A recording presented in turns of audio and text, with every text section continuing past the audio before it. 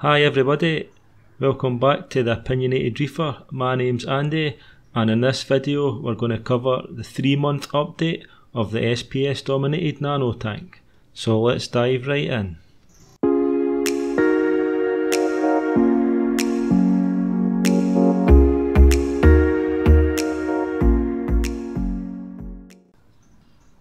The tank has now been running for around 3 months, and to be honest, there's not a great deal of change from the last update, but I have added a new fish, a cleaner shrimp, a peppermint shrimp, 3 or 4 new trochus snails, and a few new corals. We'll cover the fish first. So as you can see, it's a long-nosed butterfly fish, or sometimes called a yellow long-nosed butterfly fish. And just to be clear guys, I know this tank isn't big enough for this fish long term. I've actually moved it over from my Reefer 350 because I wouldn't say it was getting bullied, but it was struggling to get any food at feeding time. As you know, fish like similar to this, like a copper band, they tend to be quite picky eaters and not very fast off the mark when it comes to feeding, so I decided just to move it into this tank to give it a break for the other fish and feed it up a bit.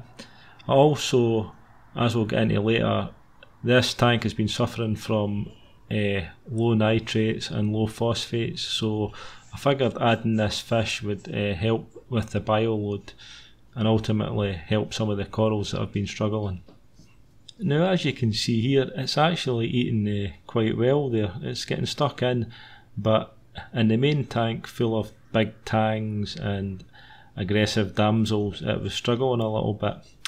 It only eats frozen food, so what I've been feeding it is frozen krill, frozen mysis shrimp and frozen brine shrimp, and it also takes bloodworms now and again, so I just fire in a mix of that and it seems quite happy. Now this isn't a standard yellow long-nosed butterfly fish, it's actually a very rare type of long-nosed butterfly fish called a wana-eye long-nosed butterfly. I think that's how you pronounce it. I believe the species was only discovered in 2012 and comes from the Papua New Guinea area. So I got this from Nessie's Lair about 8 or 9 months ago for quite a bargain price, and it's done okay in the main tank, but it's never really grew, so I'm wondering if it's due to feeding. So it's still fairly small, so I think it'll do fine in here for the time being. Hopefully I'll be able to fatten it up. So let's take a look at some of the new corals I've added. So the idea here is to create a little LPS garden around the base of the main rock column, and the first one added was some ultra dark candy canes and some small blastomusas there. I'm a real fan of these sort of dark candy canes with the bright yellow mouths on them. Candy canes usually do really well for me, so hopefully these will propagate very well in the long term. What I'm attempting here is to create a sort of mixed stylophora colony, so I've got a pink stylo and a green stylo sort of on the same frag disc.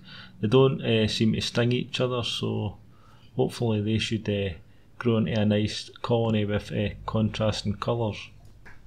So on to some of these SPS frags that were basically put in here as an emergency measure.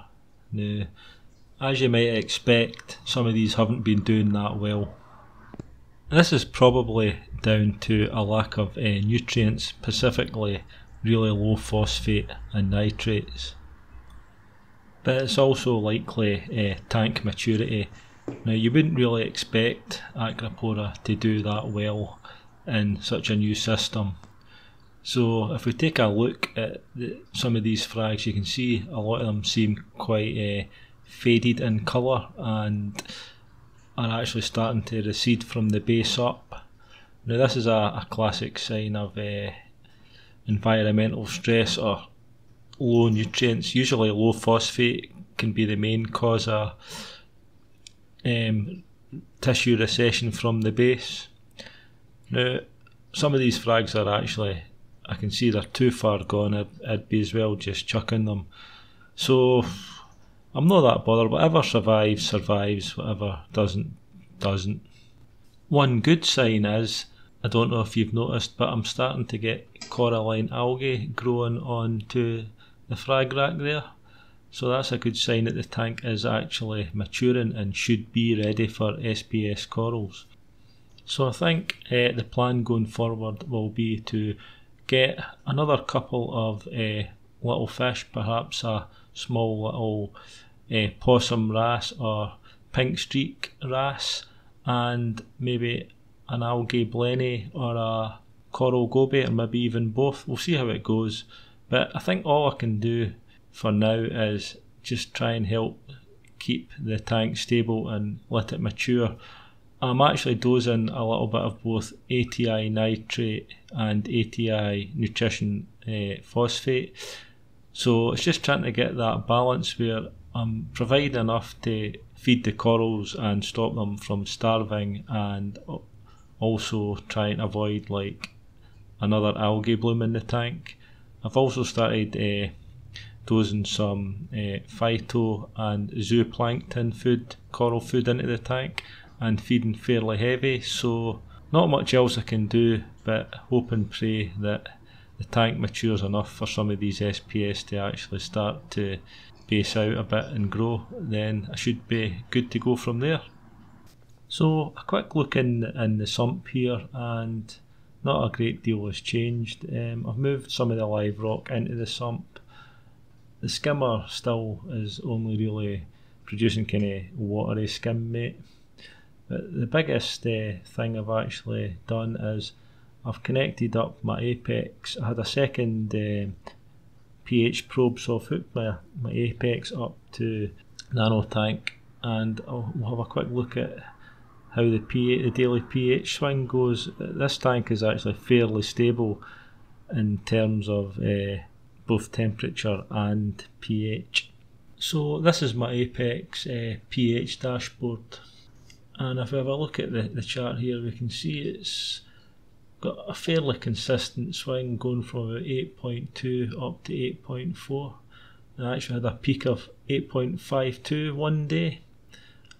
Not sure why that is, but as you know, it's fairly consistent, but the last couple of days we've had a big dip in pH, so I'm not sure what's causing that. Maybe that's just atmospheric CO2 levels or something, not sure. As you can see, fairly consistent, which is kind of what you want. So if we just have a quick look at the temperature here, totally rock solid most of the time. I've had a wee dip up to 25.5 degrees Celsius just today because I ended up leaving the heating on all day long.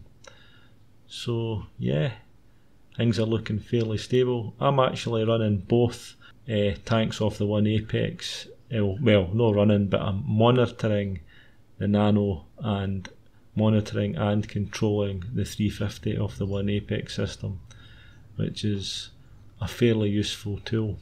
So that's about it for this video, guys. Hopefully you found this informative, and I'll catch you on the next update for the SPS Dominated Nano tank. I'm the Opinionated Reefer, and I'll catch you later.